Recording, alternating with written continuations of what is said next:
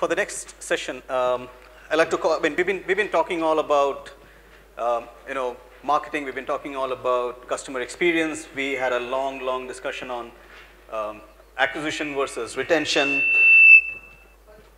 whether it's marketing versus customer satisfaction, whether it's about attracting new audiences versus engagement, personalization, and delivering value. Now, for the next 10, 12 minutes, Jay Magdani, who's the head product at CleverTap, would be on stage and would give you a brief idea in terms of why retention is the new lever of growth. Jay, all yours.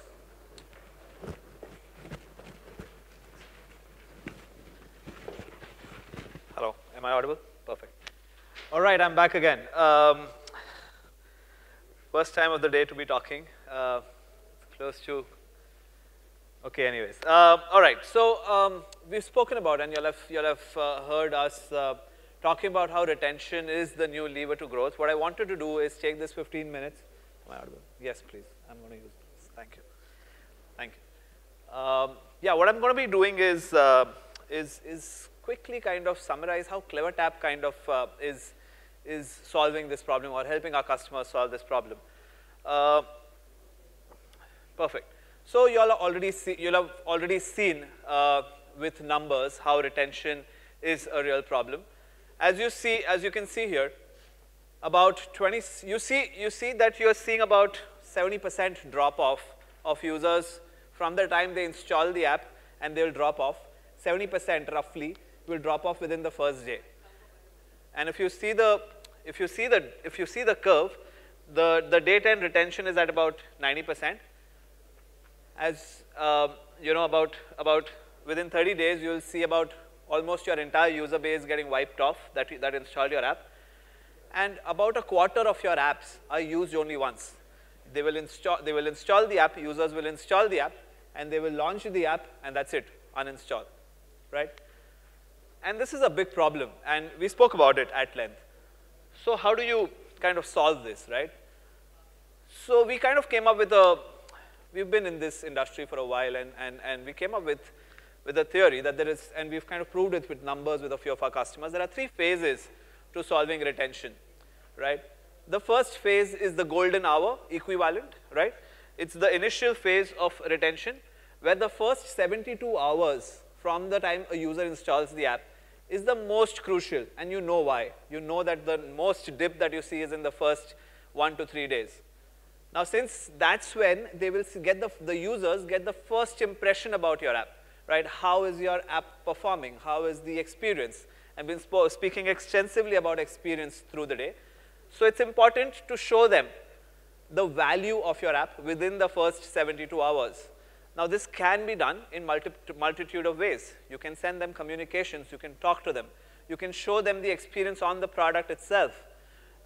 Or you can use a combination of these omni-channel tools to kind of get them to that aha moment as soon as possible. The second is, once you've kind of solved that problem, once you've kind of gotten the users through to the first 72 hours, the golden hour equivalent, is when you start solving for the midterm retention. Now, you need to start delivering on this experience that you provided for the first time consistently, and that's where the brand promise comes into play. And that's how you solve the midterm retention. Consistently showcase a specific brand promise and deliver to it, and make and ensure that your app becomes a habit. One of the classic examples, again, I would like to use is Netflix. They've mastered the habit. They've mastered the art of making their app a habit for you. And the next one is long-term retention. This is about continuous improvement. Ensure that you are always on top of the curve. Ensure that you are, as a product, are innovating constantly and always on top of solving for your customers' experience, be it simple things like improving your user experience, improving brand colors, changing brand colors constantly, making it more user-friendly. And that's how the 3 phases of retention are kind of broken down into. And we've seen growth marketers as a new kind of job description, if I may, is solving these 3 together. And we believe that there'll be 3 different functions eventually in the future, solving these 3 different sections of or life cycles of user retention, right? So that's the phases of user retention. There are 4 pillars to user retention, and we've spoken about this, and I'll just like to summarize. The 4 pillars of how do you solve user retention? It's a problem we know. We know the theory of the 3 phases of retention. How do you actually solve it? What do you do to ensure that your retention rates are improved? Of course, the 4 pillars are segmentation. You got to know your users well.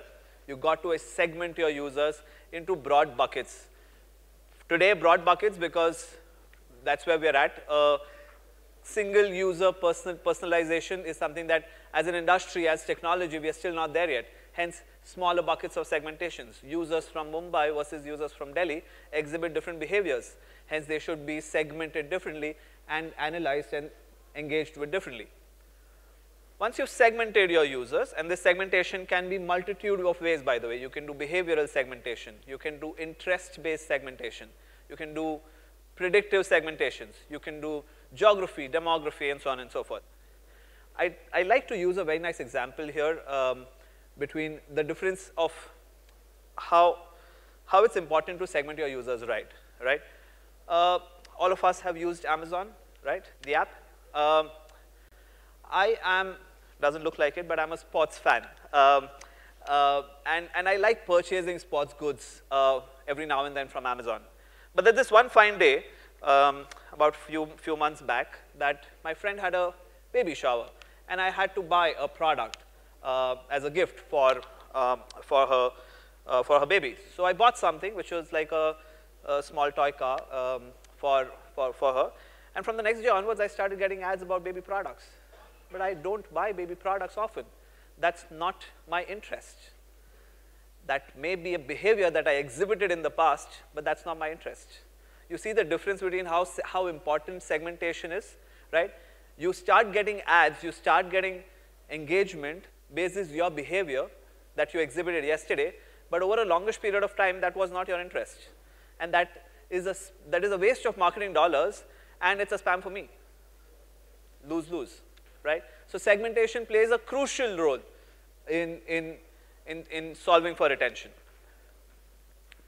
Analytics, of course. You got to run analytics. You got to know what your users want and track your users. We've heard about funnels and cohorts and RFM and so on and so forth in the last session, so I'm not going to dive very deep into this.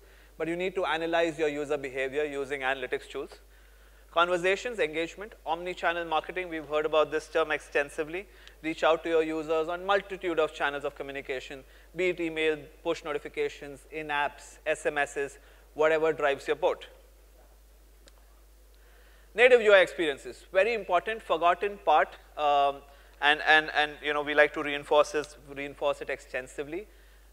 A big part of driving retention is how the user experiences the app when he or she uses the app, right?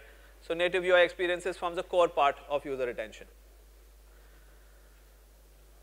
And how do you create magnetic user experiences? We spoke about this as well, and I kind of slapped this slide together. Again, I have, I'll quickly kind of talk about how it's important to create magnetic user experiences, and I'll talk about it from a first principles perspective. All of us go to a salon or a barber shop, right? Except for me, doesn't look like it, but sure. Why do you tend to go to the same barber shop over and over again? Or the salon, same guy over, not even just the salon, the same person you tend to kind of go to over and over again. What is it that they do differently or that guy does differently with your hair or with your face or you know, whatever you do with your, at a salon, that you tend to kind of repeat going to them? The 4 things that they do, they communicate with you, they know you, right? The person, you've been to that person over and over again, they know you very well. Same thing goes for a coffee shop. You go to the same coffee shop. Why? Because they make the coffee that you want. Everybody makes cappuccino, everybody makes a latte. But when you go to them, with your face, they know what you like, right? You know, you like stronger coffee, you will get stronger coffee. You are a talkative person, they will chat with you while making coffee. I don't like to talk to people randomly on the road, they will not talk to me, right? How? That's the experience that they are creating for you as an offline channel. Translate those experiences to the online world. That is what is missing today in the online world, right? That personalized experience, be it communication, am I chatting with you versus SMS, email, etc. The product experience itself, right? If my salon is dirty, you're not going to come to my salon, right? If it's got randomly weird colors, I'm not going to come to your salon, right? The UI, the experience, the placement of the chairs, for example, all of these matter. Communication matters. The guy who is talking to you when you are at the salon is doing so because he's seen your history. He's analyzed your behavior of the past and hence making some informed decision with his brain currently to communicate with you. Analytics is being done in the offline world today. Given that there is historical data, if you go for the first time, you will be treated like a new user. But if you've gone there often, you will be treated differently. And that's what we like, and that's what we want.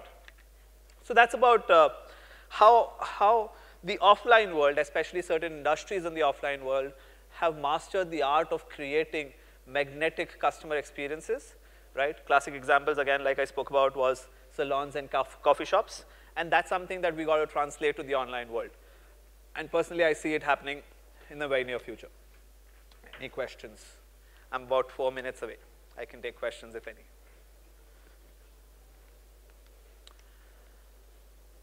All right, thank you so much.